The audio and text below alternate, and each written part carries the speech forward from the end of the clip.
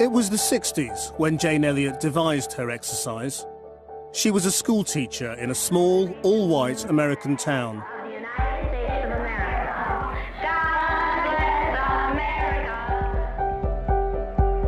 America in 1968 was a segregated country. Black Americans were dying, battling for their basic civil rights.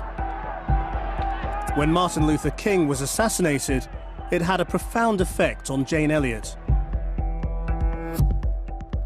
She was determined to find a way to show her 8-year-old pupils what was wrong with racism. You think you know how I would feel to be judged by the color of your skin? No, I don't think you would know how that felt unless you had been through it, would you? She wanted them to understand how discrimination by something as arbitrary as eye color is unfair and illogical, as it is to discriminate on the basis of skin color.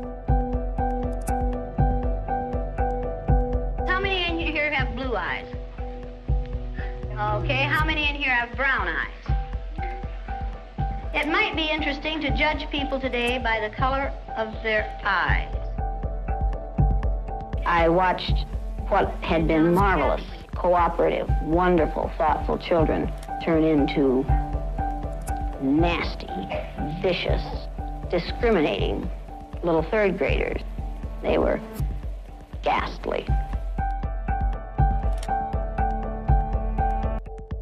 But back in the 60s, when she divided her original school class, she was shocked by how readily the brown-eyed group took to their superiority.